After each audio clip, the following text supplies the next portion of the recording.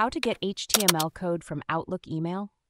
If you're curious about how emails are coded and want to see the HTML code of an email in Outlook, you're in the right place. Let's break it down step by step. First, you need to open the email you're interested in. Once you've opened it, look for the three-dotted menu on the right side of the email. Click on this menu, and you'll see a drop-down list of options. From this list, select View Message Source. This option might be labeled slightly differently depending on the version of Outlook you're using.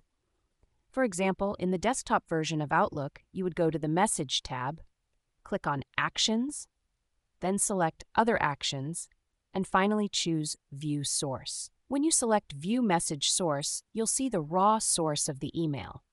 This includes the header of the email, which contains information like the sender, subject line, and authentication details. Scroll down through this source code and you'll eventually find the HTML part of the email.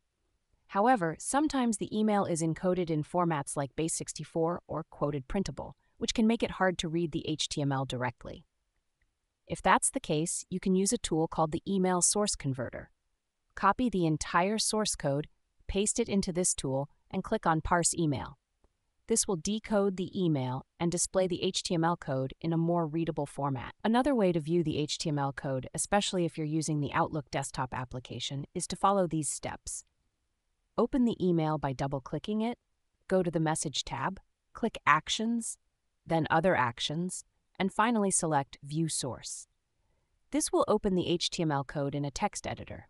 By following these steps, you'll be able to see the HTML code behind any email in Outlook, giving you a glimpse into how emails are structured and coded.